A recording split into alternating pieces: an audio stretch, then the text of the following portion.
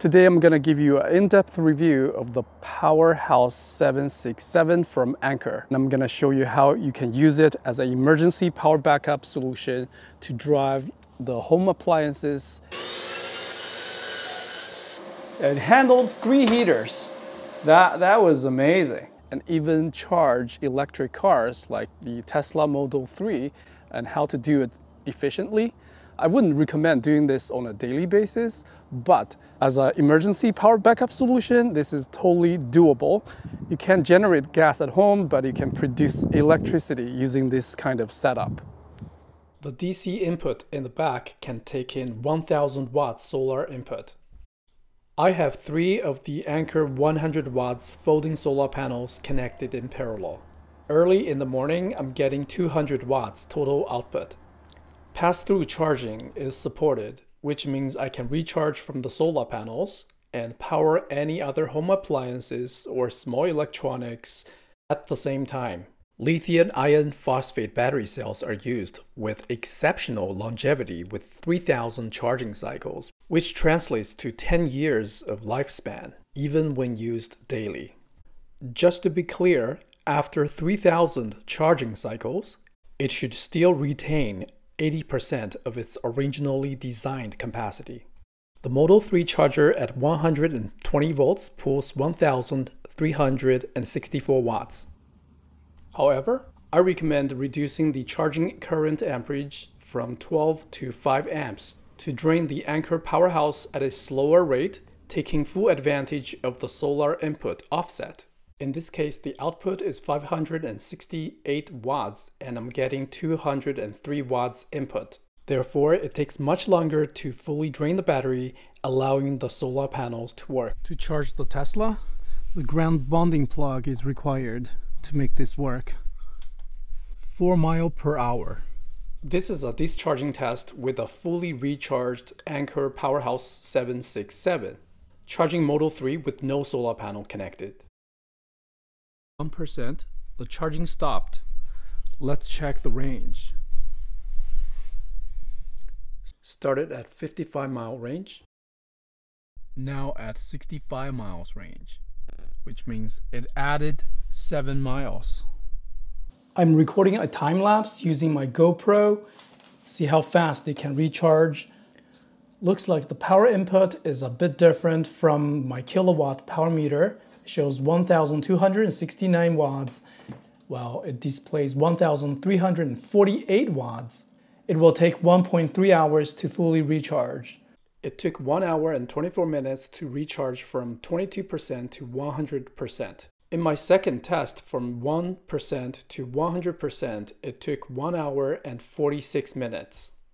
The wheels are awesome. They can easily roll over small obstacles and seem very durable. They allow me to bring the battery pack to my backyard where there is no AC power outlet. It can easily power a 12-inch DeWALT miter saw.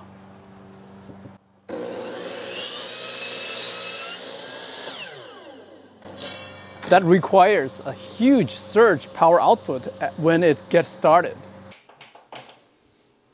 5 years warranty, 10 years lifespan, 3000 charging cycles. The Anker PowerHouse 767 is probably one of the best options for home emergency power backup, camping, or RV off-the-grid living. In this review, I'm going to dive into great details and show you what it's capable of. Thanks Anker for sponsoring this video and send me this test unit.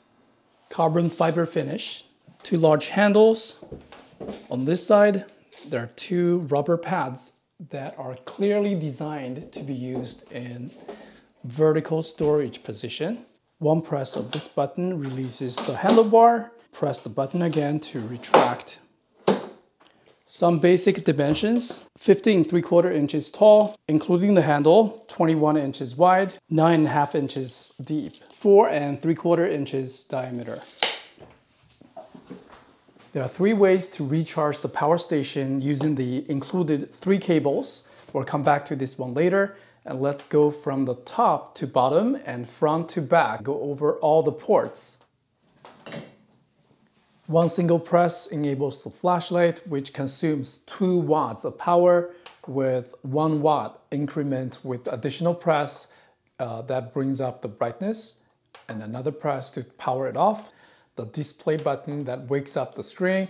The timeout can be adjusted from the phone app, which we're going to cover later. There is a Bluetooth pairing button. Press and hold for 2 seconds to pair it with the Anker PowerHouse app. There's a power saving mode. The 5 USB ports under the DC output section are managed automatically, which means as soon as the load is connected, it will start outputting power. And when they are disconnected, it will be off automatically. I currently have a 16-inch MacBook Pro with M1 chip connected, which can draw 100 watts when the battery capacity is low. It has about 80%, so it will not reach 100 watts right now. I can connect additional USB devices to it, such as a USB Type-C to Lightning cord to charge my iPhone. Moving to the left side, both AC outlets and the car sockets can be enabled by a single button press. The car sockets are going to be super helpful if you want to further extend the connectivity by adding more USB ports, using a car charger like this, or use it to power a car fridge, for example. The AC outlet section has an impressive 2,400 watts of continuous power output rating, which is 600 watts more than our US household AC receptacles at 1,800 watts. I connected a Dyson hairdryer. Let's power it on and see what happens. The power output will be displayed here. I'm seeing 1,544 watts right now. And I have the heat set to the maximum. And the fan speed at the maximum, I'm seeing 1,592 watts. Later, I will connect more devices to it and try to max out the 2,400 watts power rating and see what happens. There are 3 ports in the back. The one at the bottom is for connecting additional expansion battery pack to double the capacity of the PowerHouse 767. The ones on top are for recharging. The yellow one is a 1,000 watts DC input. The AC input is rated at 1,400 watts input. And this one goes into the wall outlet. The yellow connector is called a XT60. With this adapter, I'll be able to connect to up to 5 solar panels with the XT60 connection joined in parallel to get a 1,000 watt solar array to recharge the power station. If I'm on the road without solar panels nor the wall outlet, I can still recharge it from the car using the 12-volt adapter to XT60. That's a pretty long cord. The room is 10 feet wide, so I think this cable is at least 11 feet long. The Anker PowerHouse 767 is driving the entire office right now, including the standing desk, the laptop, the monitor, which are connected down there using power strips. The power consumption is at 281 watts. I can use it and charge it at the same time. As you can see, it's connected to a wall power outlet, so it can be used as an uninterrupted power supply. Now I'm going to connect the third heater and hoping it will get the cutoff. Cranking them up to high setting.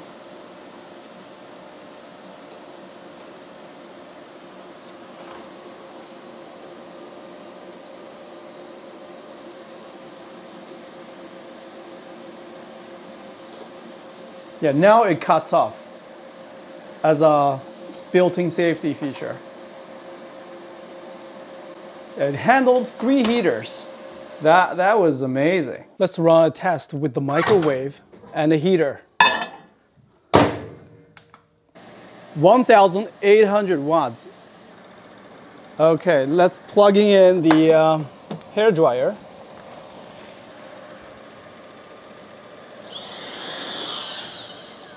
Oh, the hairdryer cut off.